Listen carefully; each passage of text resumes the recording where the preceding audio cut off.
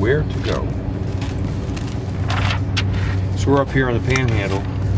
2 hours will be in Oklahoma, and maybe we'll find some old metal between here and there. We found an old car at a repair shop, and obviously the owners are probably enthusiasts because they have a couple of pickups here. So we're going to find out about that 59 Chevy. Does it have a motor now? Yeah, it's got a 348. A 348? No kidding. What a sweet body style. It has been here at least 15 years that I know of. Holy mackerel.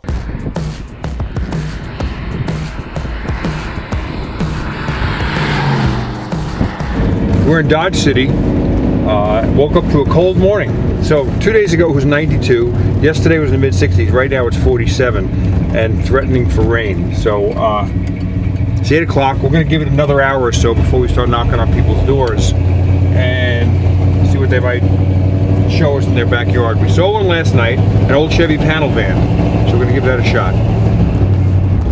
There's somebody outside. Okay. Timing is right. It's got a cowboy hat and everything. Hi, George. So, are you a hot rodder? Or used to be? Well, I had everything from a 650 Triumph to I bought this panel wagon from my wife. You bought it from her or for her? Yeah, it was her grandfather's. He used it in kidding. California for a dairy company, an ice cream truck kind of like deal. But anyway, I bought it from her. Mm-hmm. And then you wound up getting married? Kept it, then when we got married, and then I drove it from Tucson, Arizona, where I met her, up to here. And then, well, we went on our honeymoon in it. Oh, really? So this was stock when you got it? Yeah, pretty much so. It had a 6-cylinder in it, and then, like I said, on our honeymoon, we blew out the engine. So what year was it? What year did you buy this car? It's a 1950. 50. What year did you buy it? So It'd been about 72. So I'm looking at, it's got a gas cap. Did you put this gas cap in there? Yeah, I had it redone. They put different tail lights. Yeah, I mean, there's a channel there. And, yeah. Now, Leah, it's got the French antenna. Yeah, they did that. Yep. In California? No, this was done in Dodge here. So this is a GMC. It's not a Chevy. Yeah, it's a GMC. And it's got the stainless grille. That's pretty rare. So how long do you figure it's been sitting here? It's been sitting here over, I'd say 30 years. 30 years. Wow. This is 19, right? Yeah, it's been here. It's been longer than that. Man, no kidding. So, all right, what motor you got in here? Is this open? Yeah, it should. It's a 327. No, probably figure it out then, No, like I said, it hadn't been cracked open for a while. I wonder what's living in there. Yeah, I don't know. Oh well. So it's got a 327. It's got a 327. We put a Camaro steering wheel in there because I lost the keys. Now I've lost the keys to this. So you've got kind of French door handles here. Yeah, you put somebody those in. really went to town on this thing. Well, that's pretty cool. And the interior was done as well. Oh, look at the old shag carpet. I had a friend of mine do the whole deal in carpet. Uh-huh. I don't know, that's probably rusted shut too. You think you're gonna do something with it, or it's just a sculpture? Oh, like I said, I don't know. If ship ever came in, I guess I'd redo it. Yeah. Yep. Well, that's a neat one, man. Well, Jim's got to go off to work, and we're going to go off to find some other vehicles while we're in Dodge City. So wish us luck. Come along for the ride.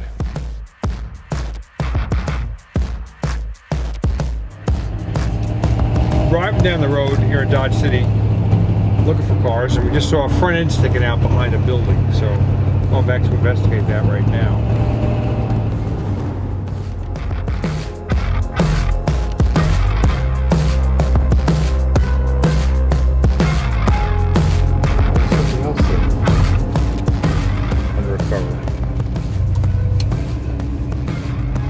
Wire wheels. Well, we're driving down the road. First we saw a Mustang under a cover. Now we see something else under cover. Eventually we got to get out of the car and into the rain. So here we go.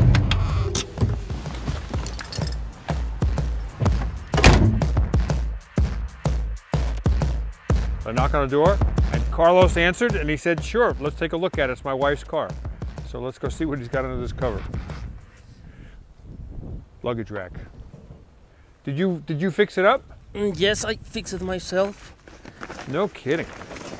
It looks like a new top. So that's probably what, a 79? 70, yes, 79. 79, okay, it's a rubber bumper MG. Oh, that thing is primo. So, what's your wife's name? Alma. Elma. And how long has Elma owned this?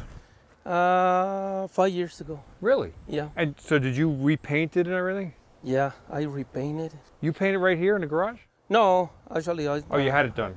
Yeah. Well, that's a nice car. Nice interior. It's got overdrive. Mm-hmm. So see, there's a little switch on top of the shift knob. See, the first, second, third, fourth, and then you switch it, it's got electric overdrive. Man, that's a nice car. How many miles are it? 60,000 miles. 60. Yeah. Oh, you did a nice job. Do you have any other old cars? No, just this one. Yeah, well, that's a good one. That's cool. So, did you do the mechanical work yourself? Yes, I do mechanical myself. All right, well, listen, I appreciate you showing that to us. That's cool.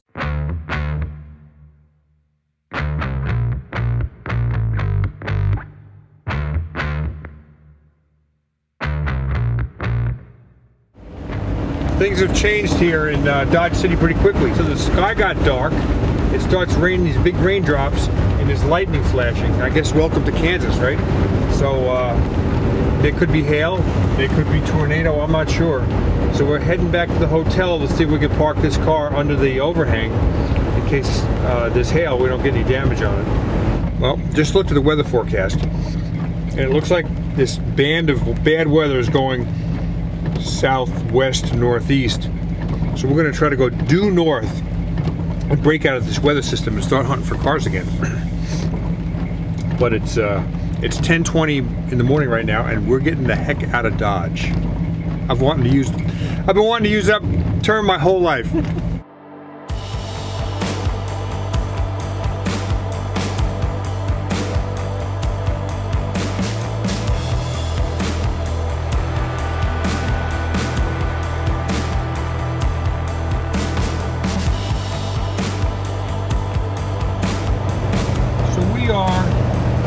Departing the town of Great Bend, Kansas.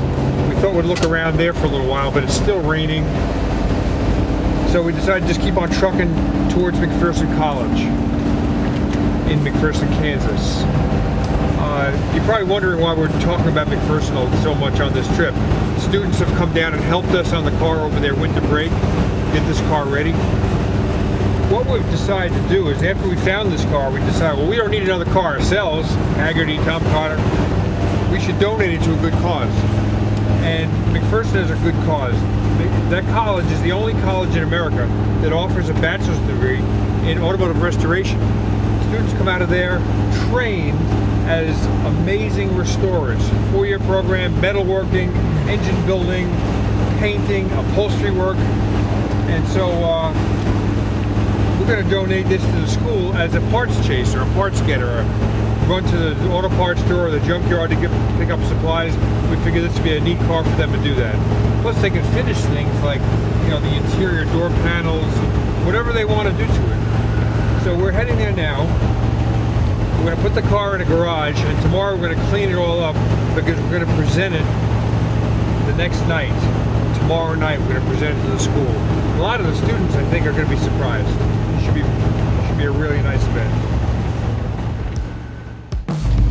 So we made it to McPherson, about 924 miles from Midland, Texas.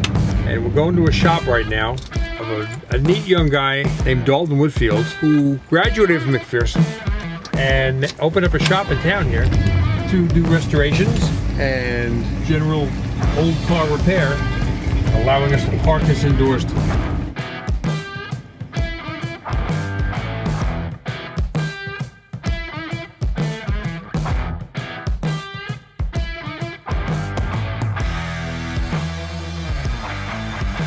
Well, we're walking through the sheds adjacent to McPherson College, and this is where students work on their own projects. And I come up to Mason Duffy's car here, and said, well, if that's a Datsun, but what? And he said, it's a second generation 510. I said, boing, I'm a 510 guy. Tell me about this. So thank you for allowing us sharing your car. So tell us about this. So it's a 78 510, completely going a full custom build on it, trying to do a period correct to how they would have done it in the 70s.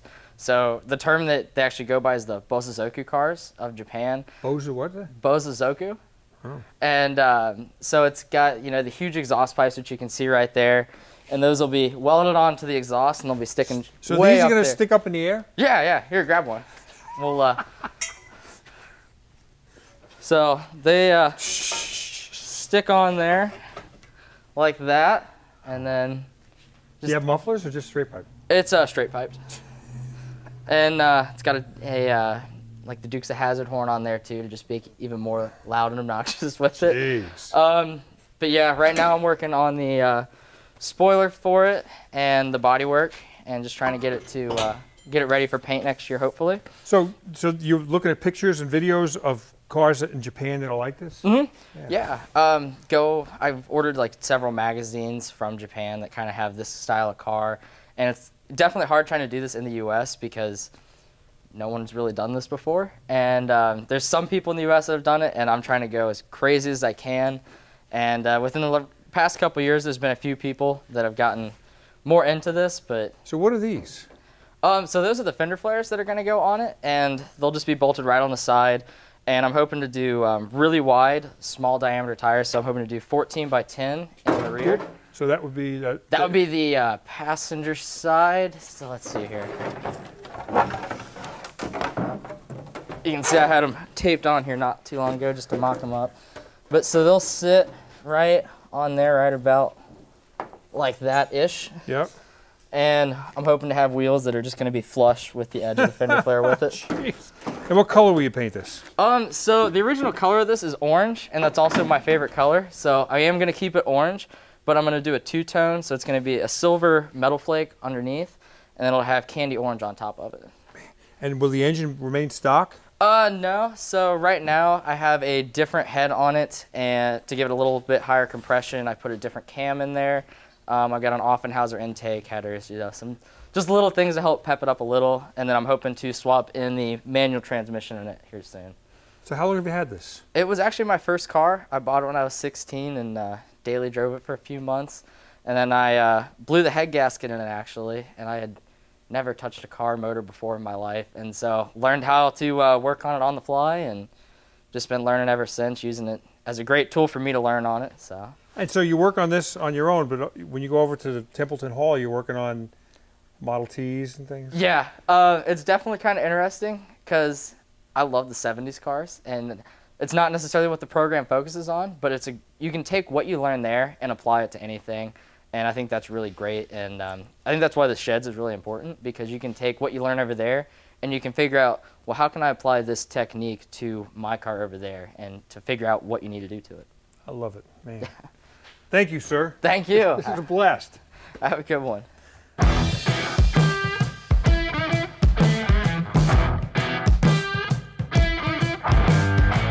Lotus Europa. Holy crap. Hello. Look at this Studebaker Lark pickup truck.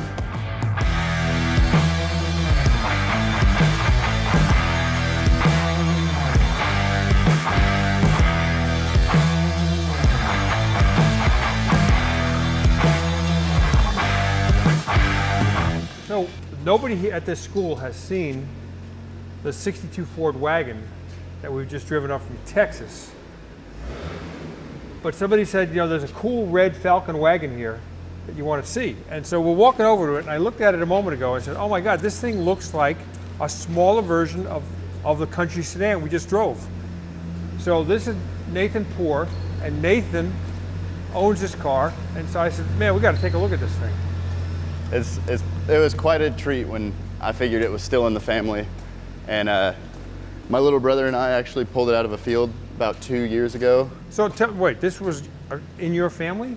My great-great-grandfather bought this brand new in 1961. Is that right? And so my grandma is on my tail making sure it stays back to original, and you know, we don't do anything weird or funky to it, and just kind of enjoy it and cruise it. So this was sitting in a field? Yes, this was sitting in a field in northwestern Kansas, and you know, when my grandpa decided to give it up and be done with it, that's kind of where it ended up, and it sat there. And since, behind his house? No, it was just a lot that one of his friends owned. You know, kind of sunk into the ground. We had to get new wheels and tires for it because they were shot. One of the hardest things to find is 61 came factory optioned with the electric rear window.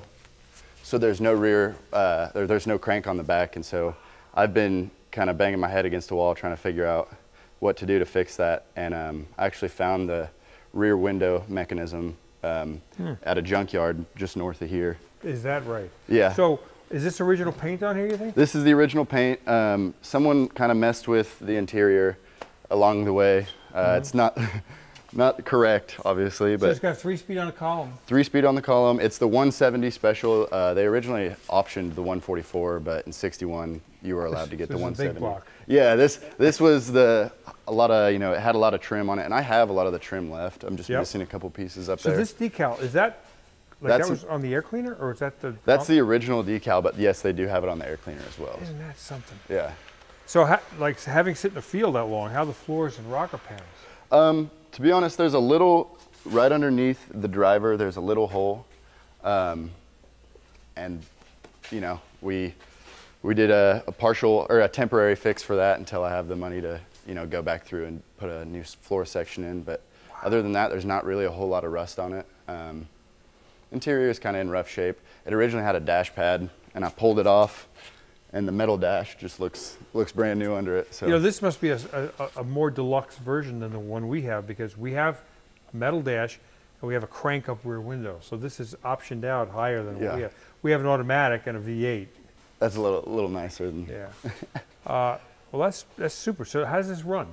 It runs really well, but to be honest, it's a little obnoxious right now because we took it to Cars and Coffee a couple weeks ago, and the manifold actually split into two pieces. Ooh, that's broken big time. So how'd that happen? We were pulling it onto the trailer, and the exhaust under the whole thing was hanging a little too low, and we ended up barely just kind of hitting it. It was already cracked before we hit it. So I mean, it starts and runs real nice. Could you start it for us? Yeah, of course.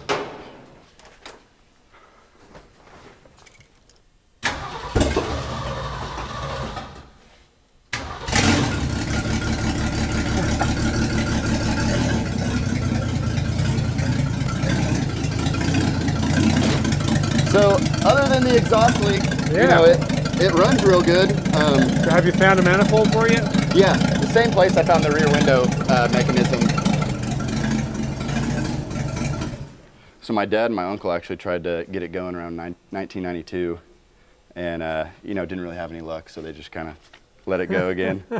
And the funny thing is that my brother was the one that wanted to pull it out of the field, and you know, I didn't have the time or the money, and so he went ahead and pulled it out of the field and kind of gave up on it. And then, so I think I was kind of destined to have this car, because there's been multiple times where we've tried to get rid of it and it keeps coming back. But yeah, it's a cool little car, and I don't ever plan on getting rid of it or doing anything weird to it. So. Wow. Man, thanks. Yeah, thank you for coming to interview me. I hope we didn't take you out of class today. No, I don't have class right now. Who's the bug-eye guy? You are. How you doing? Tom Carter. We're walking around the sheds, and somebody came up to us and said, you got to meet Sean Robinson. He's got a bug-eyed Sprite, which I love, and he's got an interesting story. So, Sean, thank you. Thanks for having me. Bringing us out here. So, what's special about this car? So, what's special about this is I bought it off a guy who purchased it in 1964. He had it sandblasted and filled with lead and primed, and it sat ever since then. And he recently got into a motorcycle accident and had to start kind of selling some of his projects that he can't work on anymore. So I bought this to restore for my mom and to finish the previous owner's build, which he was going for a Sebring style conversion, hence the wire wheels, the front disc brakes, right-hand drive, and the roll bar. And my mom, I sent her a picture of it, and she absolutely fell in love for it. So I'm doing the whole build just for her. Isn't that nice? So it's going to be a street car? Yes. Streetcar. Okay. So this is Healy blue. It was originally that color? It was originally, I believe, Old English white. Ah, okay. Huh. But we're kind of debating on colors right now. She loves the dark blue color. I'm more of a British racing green kind of guy. So I would bet this car was blue. I mean, who does a paint job all the way back there? That's amazing. If that's a repaint, that's an amazing repaint. So was this low mileage? The mileage is unknown. The title said it was about 49,000 miles, and it being 59 to 64, they put 60,000 miles on it in about 5 years. Huh. Wow. So is this a Chicago car? I bought this from Minneapolis, Kansas, about an hour north of here. Oh, okay. It looks like it's got an amazing body. The floor's good, the rocker panel's good. And this has got a 948? It has a 1098 going in it, or a 1275, not sure yet. Go for the 1275, you'll never regret it. So it was already modified with disc brakes and wire wheels? Yes, the previous owner did that for me. So what's next? What are you doing to right now? Doing the body work, getting all the paint stripped off, getting it ready for paint so I can start doing the upholstery and just putting pieces together. We're working on the engine right now on the side as well. And so you're gonna do everything right here. What year are you a student? Freshman. So you want to get it done by the time you're a senior? Yeah. Isn't that cool? Man. It was a complete car when you got it? I have several crates of parts. Okay, got it. So I should have a complete car in there somewhere. What year is it? 59. 59. So it was driven for 5 years. Yeah. Man, like a time capsule. Yeah. Very cool. And your mom wants it, what, dark blue? Yeah. Yeah, neat. All right, well, thanks. We got more sheds to visit. Thank you. Very cool, thanks. Thanks.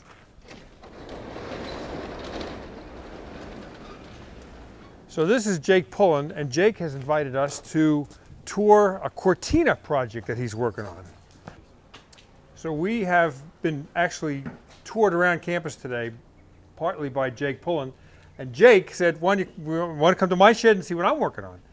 And so he's working on a Ford Cortina. So tell us what we're looking at here. So this is a 1968 Ford Cortina Mark II. I picked it up in Redding, California from a widower, and he had the car since new, parked it in a barn for a number of years, and then finally decided pull it out, sell it, and we picked it up, and we had plans to part it out, but the car just had no rust eating away. It's all surface, so we decided this could be a future project for something.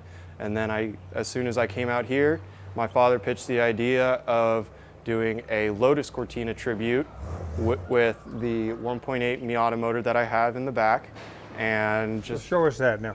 Standard Cortina had a pushrod 1600 motor? Yes, 1600 cc Kent block. And then there was a modified Cortina, a Lotus Cortina. Mostly they had like a green stripe on a white body. And so you're going to replicate that? Yes. This engine came when Ford was owning Mazda, and so it's a lot like the Lotus Cortina block, and the dual overhead cam setup is also reminiscent of that. So you're a sophomore? I'm a junior. You're a junior, okay. So you're going to put this motor in here, and it's going to look like a Lotus Cortina, but it's going to be more affordable, easy to get parts for. I mean, Miatas just don't break. And more power. Jake, thank you. We have other sheds to go explore, but what a blast. I love this car.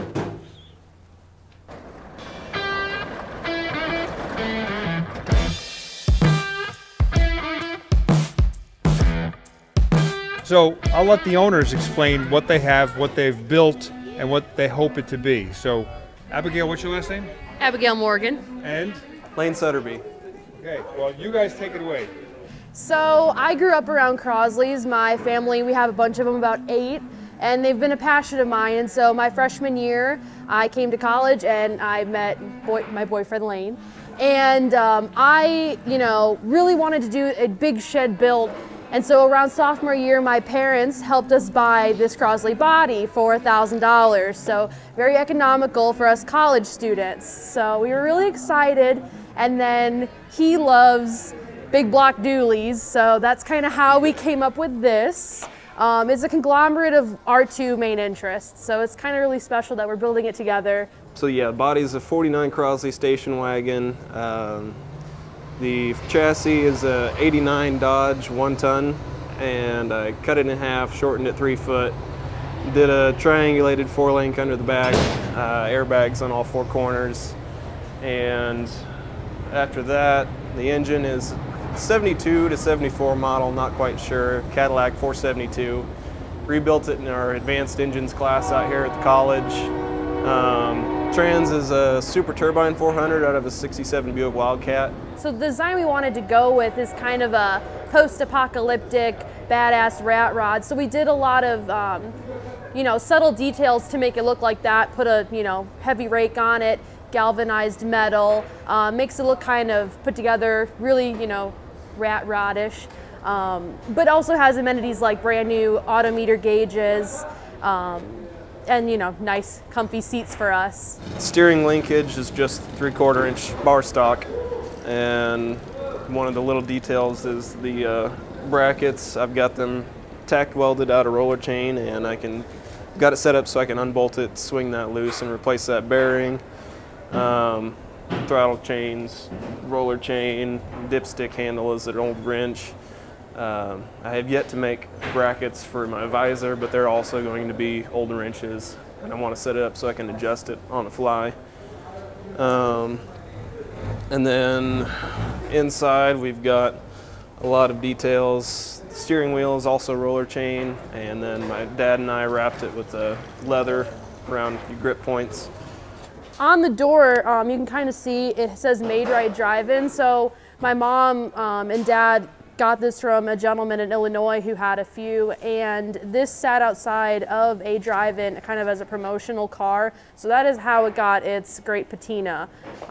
It probably sat out there for 20, years, 30 years, yeah. at least. And so I'm glad we could rescue it. I think it's, you know, it's a good car to start with. Mm-hmm. You know, you guys need your own show. I'm retiring. Oh, goodness.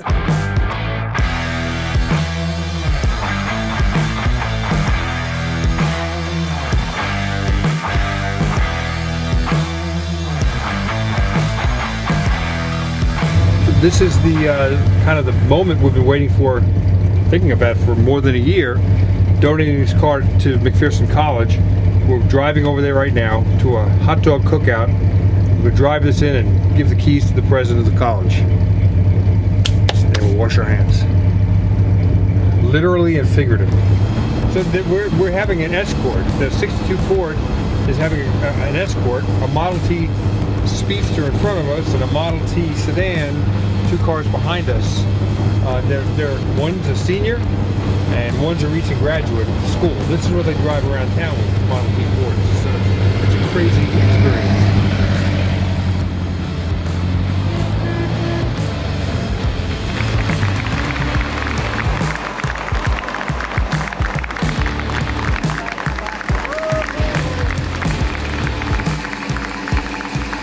In class now. What's going on?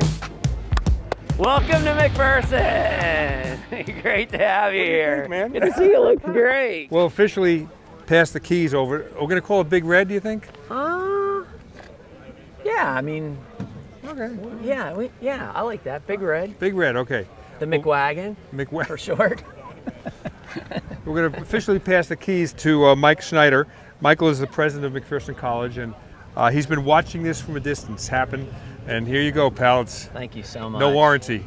This is great. Only in McPherson, Kansas will you find something like this, where people who love cars and love to keep it real. I'm speechless. Yeah. Tell me about the top, the story behind the top. Again. Well, it was rusty. I mean, it was rusty, and the rust was, you know, probably a 1/16 of an inch up. Yeah. They said, well, we can't clear over that, it's too rough. Let's just sand it down. I think this might be my favorite part. That is so cool. They sanded the top. It was Austin and Dalton. Yeah. And they sanded it down. They said, we don't want to paint it white. Why don't we just keep it the way it is? So they mixed up a clear, plus they put in some, was it baking soda, I think? Cornstarch. Cornstarch. And it gave it kind of a mottled look. I got it. Yeah, I see it now. Yeah. That is so awesome. So this has got new disc brakes in the front were put on, new brakes in the back, new ball joints, tie rod ends, shocks, axle bearings, wheel bearings. I mean, this is functionally a new car. I love an old body. I love it. You're gonna love it. Thank you so much. All right, well, I'm gonna get a hot dog. Yes. Welcome to McPherson. Oh yeah, happy hunting.